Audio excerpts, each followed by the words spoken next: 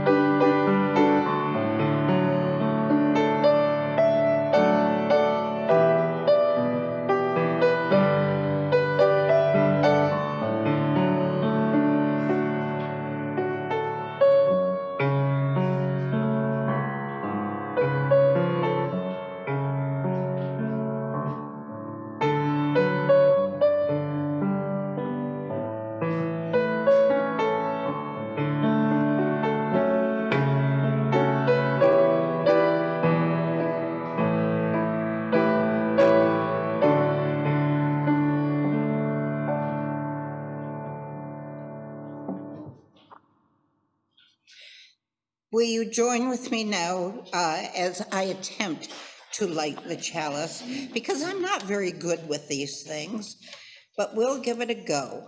And the words are in your order of service. You see?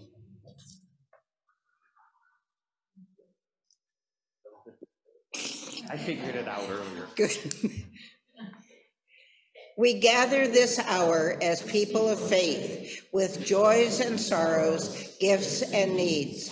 We light this beacon of hope, sign of our quest for truth and meaning, in celebration of the life we share together. Jenny will now play the opening hymn. If you could stand as you are willing and able. The morning hangs a signal, number 40.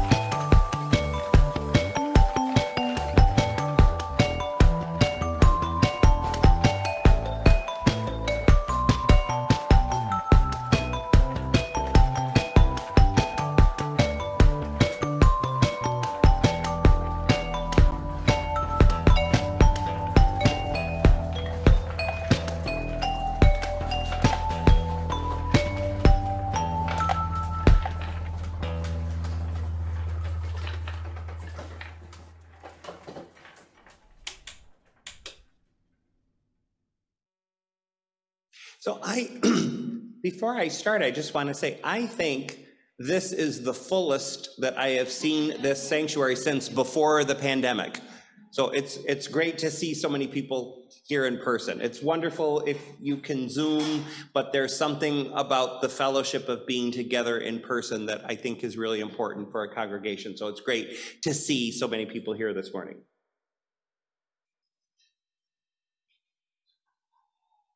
So hard as it is to believe, I've been hearing it for nearly 40 years now. Whenever I meet a new person and they hear that I'm a special ed teacher, they always say, the first thing that always comes out of their mouth is, "Oh, you must be so patient." It happens so often that I've just come to expect it, that that's what people are going to say. For many years, I'd politely disagree. I didn't really think of myself as an especially patient person. After a few years of hearing this, though, I started to reflect on it, and I began to ask my family and friends what they thought. Was I a patient person? Well, the answers that I got from people who knew me well were a bit of a mixed bag. What I mostly got was some version of, yes, you are very patient with other people, but you are not patient at all with things. And this was, and still is, unfortunately true.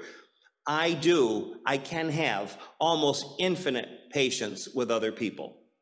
In my job, I can sit with someone day after day after day and teach the same lesson over and over and over. I can patiently correct the same mistakes, explain the same principles, and repeat the same prompts. Things like, remember, Q is the chicken letter. It never goes anywhere without you. Little ELA lesson there. I tolerate well being cursed, sworn at, spit at, slapped, kicked. I can weather having my coffee cup picked up and thrown across the room, or the bulletin board that I just spent hours on ripped to shreds, or being called some really bad names. Even when it is the same student doing the same things day after day after day after day. And the patience that I have with kids extends to pets as well.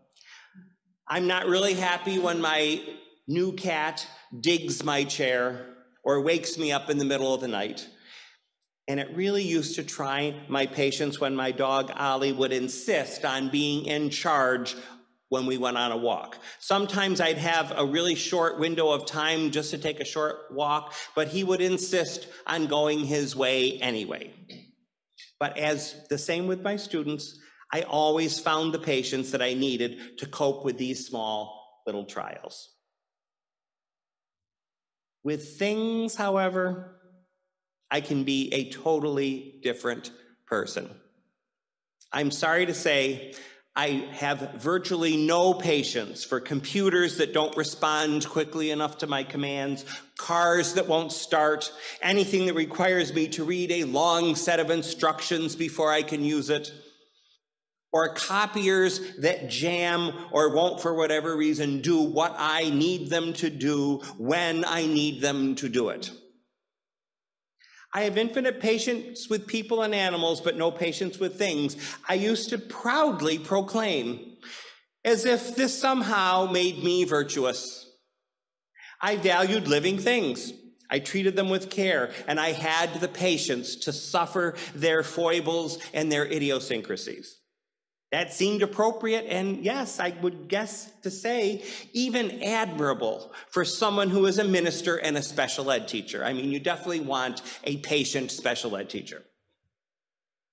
And as for valuing non-living things, wasn't that just being bourgeois and materialistic? Wasn't it greedy and consumerist to place a value on stuff?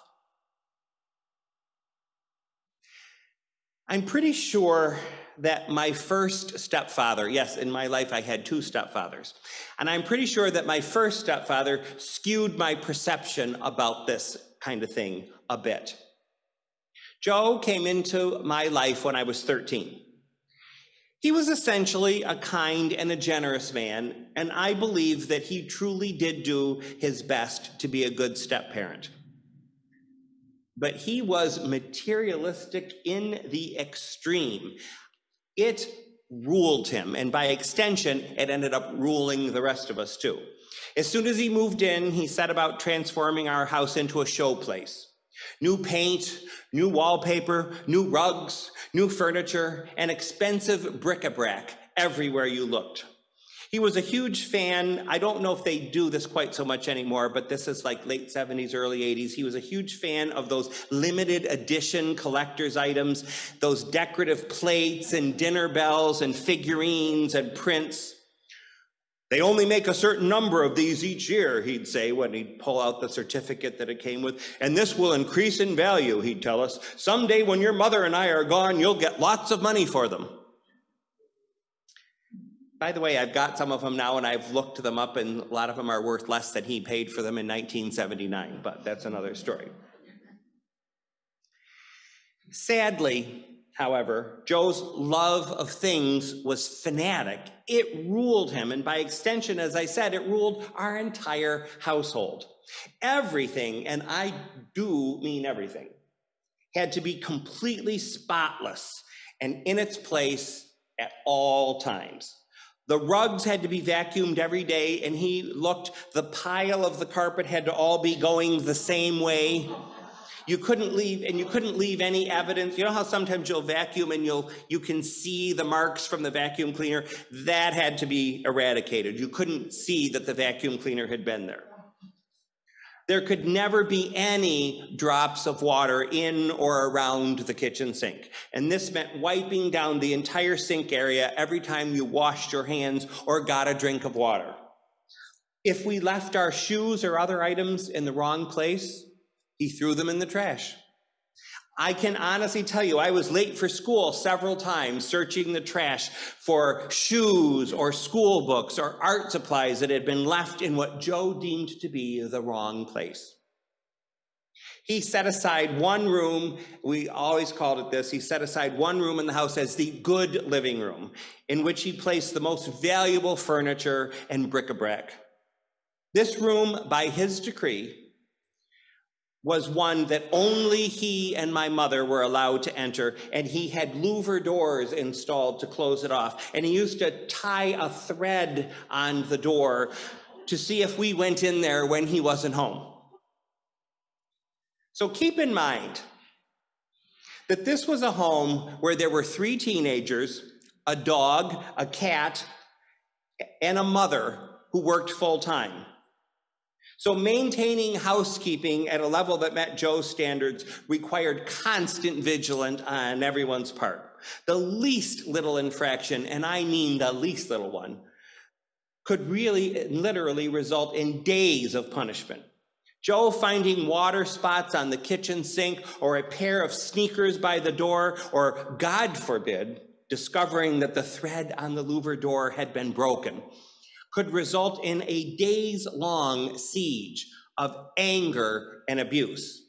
Or often, instead of shouting and raging, he'd just go silent or even disappear for a few days after something like finding dust on a windowsill or a scuff mark on the linoleum or some cat fur on a throw pillow. He once disappeared without a trace for 3 days because as he finally was calm enough to return, he told us when he returned after he was calm enough that he had found a candy bar wrapper on his perfectly cut lawn, and none of us had noticed it and picked it up before he came home. And I'm not making any of this up.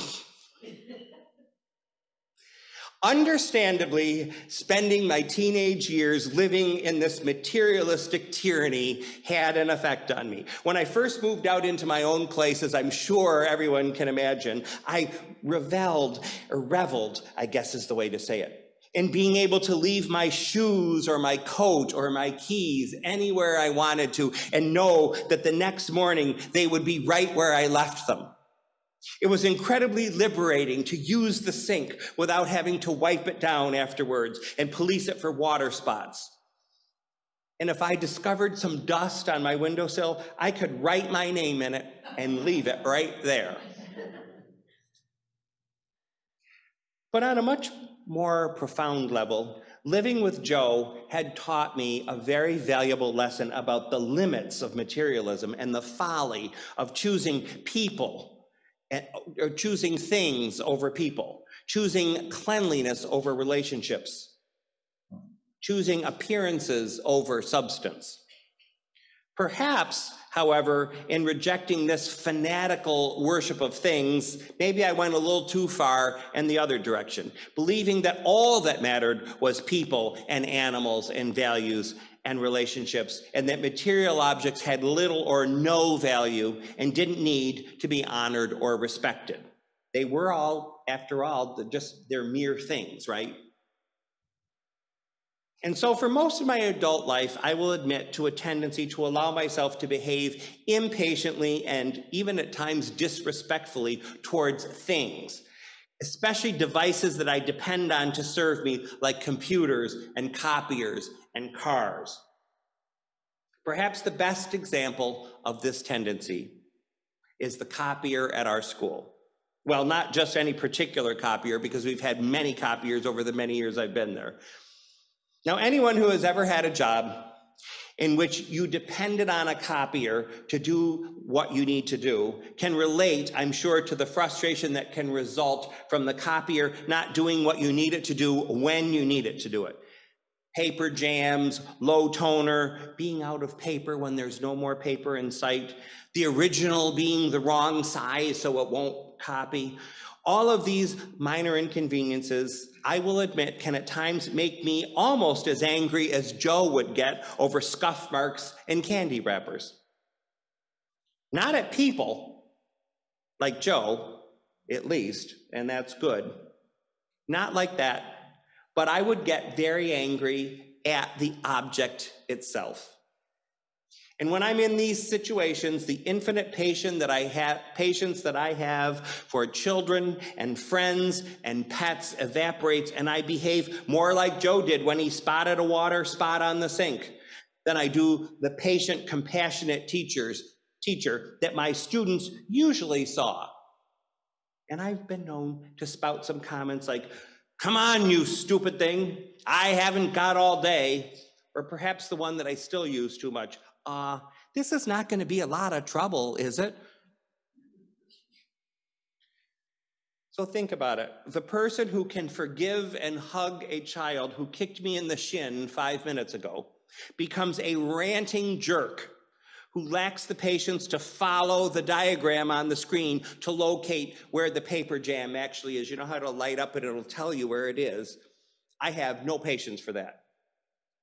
For years, it was even a joke with our school secretary, again, that I had infinite patience with people and no patience for machines.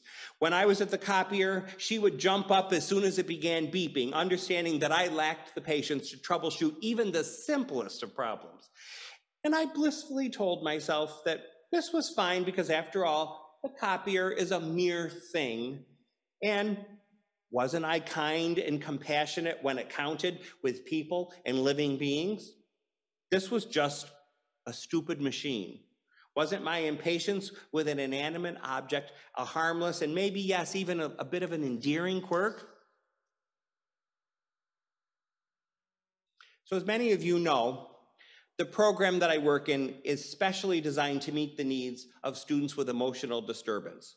While there are other criteria which are used to reach this diagnosis, kids who fall under this umbrella lack fundamentally the ability to regulate their emotions. Things which non-affected children are able to cope with fairly easily are often crisis points for our kids.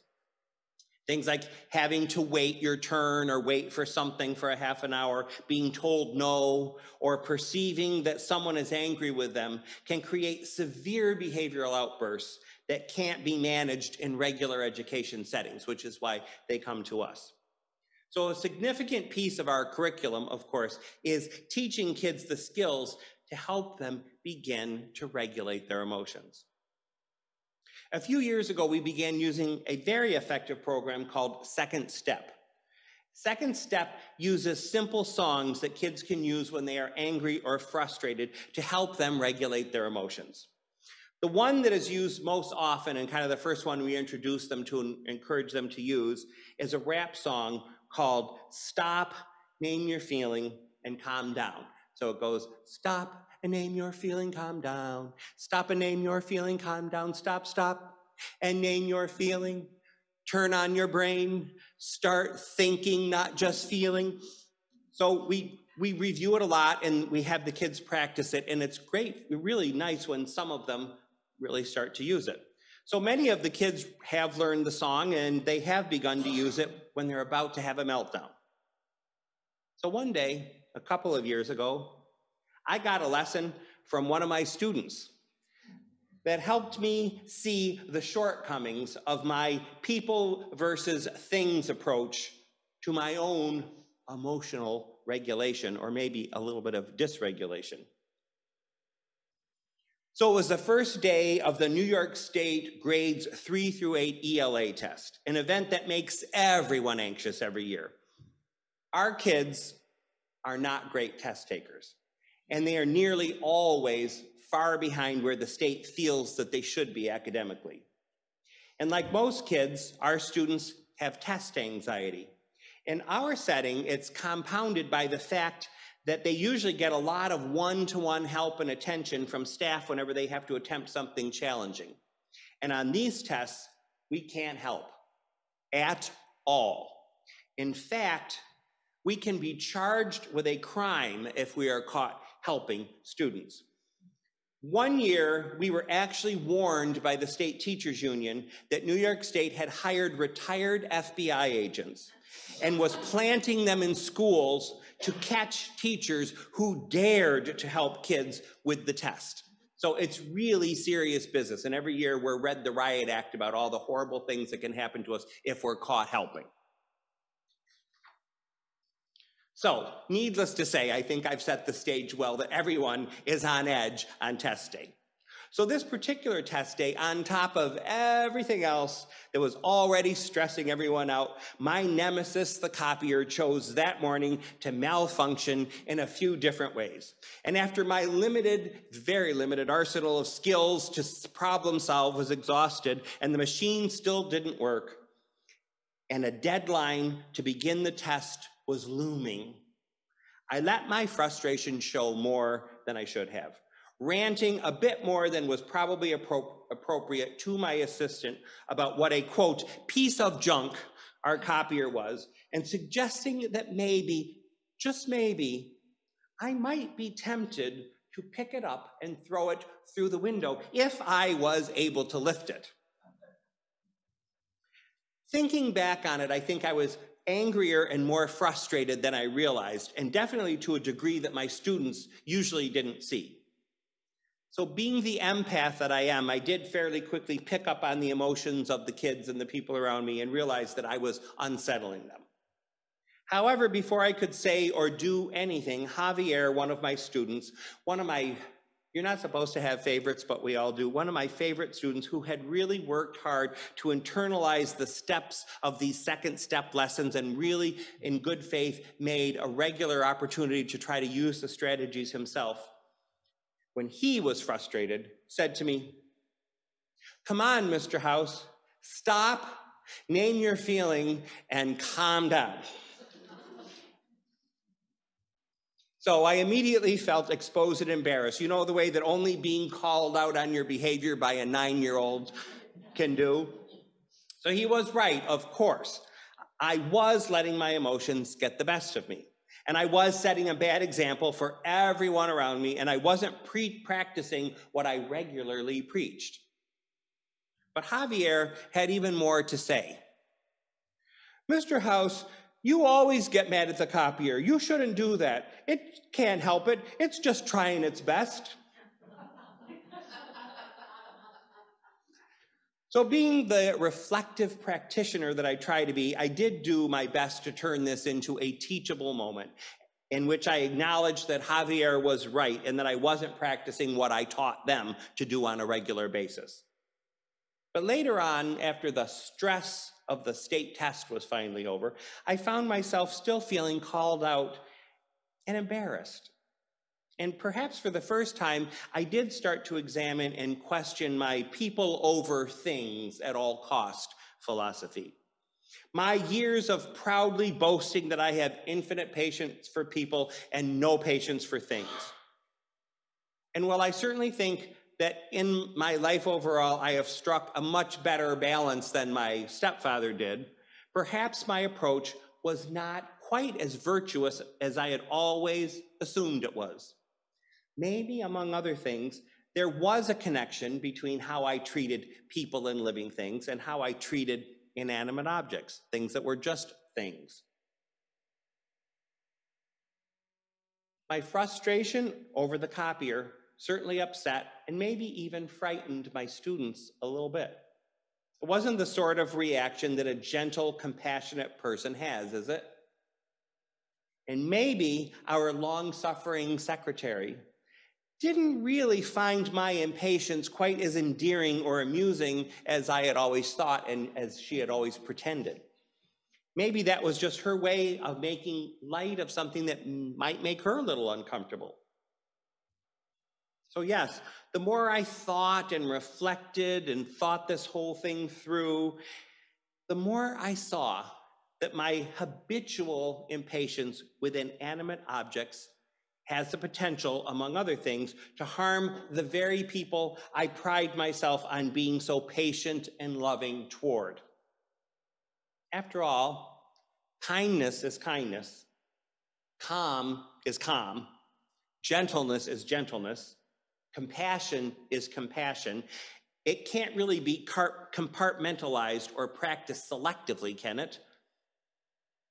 I believe that we must all strive to bring these qualities to all interactions and all situations, not only for the benefit of others, but also for the sake of our own souls. If we are truly gentle and compassionate people, we are gentle and compassionate with ourselves, aren't we? And allowing ourselves to get angry and testy with things takes a toll on our souls, even if there's no one else around to witness our tantrums. Actually, some of my worst times are when nobody is around because I know nobody's watching me, so I really get angry and yell. And sometimes I have been known to give something a little kick or a little punch. But after this initial insight, I began to think more deeply about my connection, or perhaps my lack of connection, to the physical world, to things, to inanimate objects. There must be a spiritual benefit, I thought, to treating objects as sacred things, much the way I treated living beings.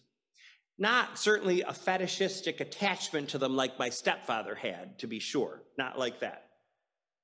But there must be spiritual value in finding a way of honoring them and appreciating their service to us and giving them the respect they deserve.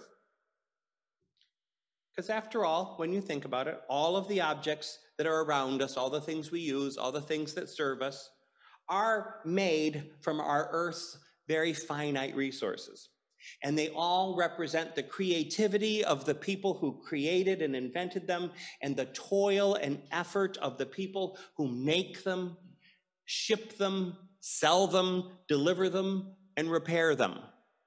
So honoring them means honoring all of that human endeavor and all of that sacrifice, including when you take into account that a lot of the things that we make are made by people who are essentially slaves. So a person pours their energy into this object for very little. That's enough right there that should make me want to honor and cherish that object, because I'm honoring the person who didn't even have freedom and was just told to make this.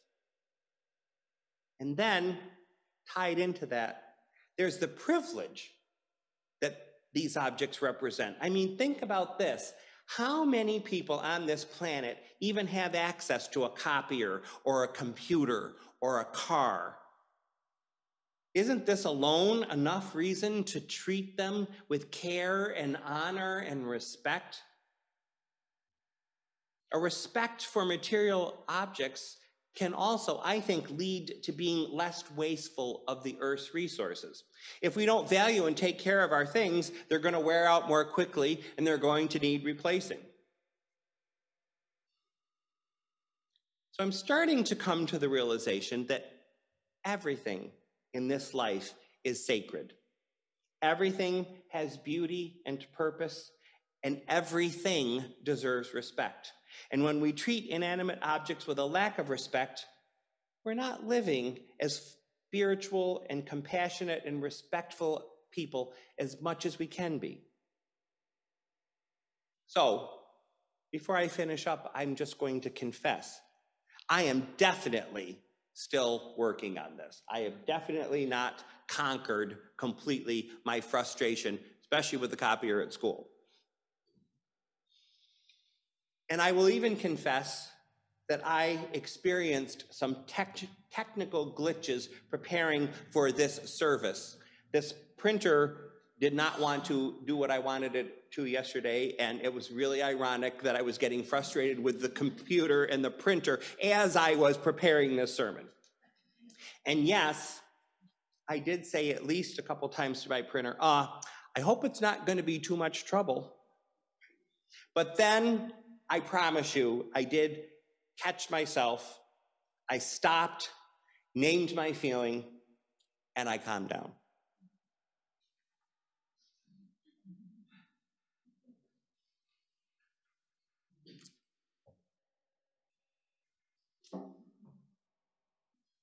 I invite you to join me now in our closing hymn, For All That Is Our Life.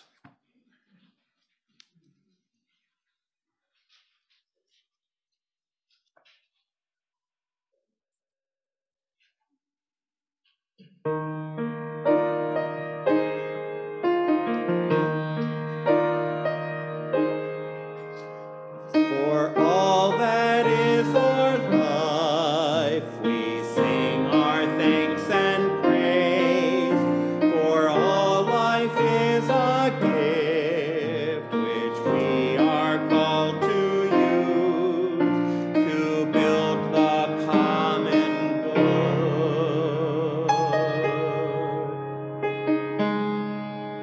and make our own days glad.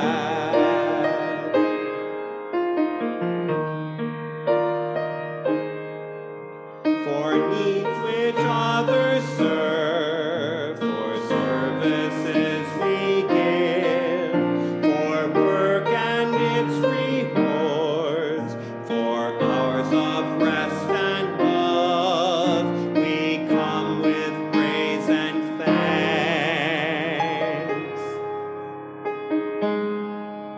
For all that is our life.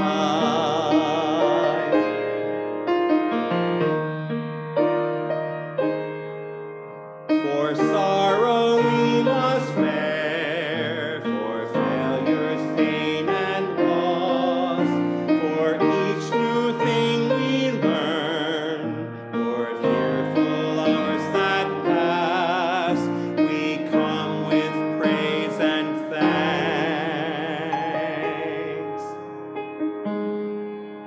For all that is our life.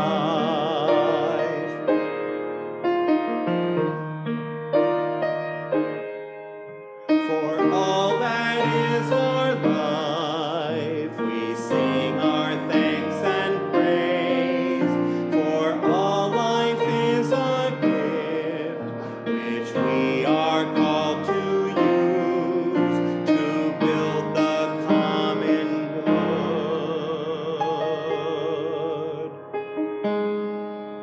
and make our own days glad.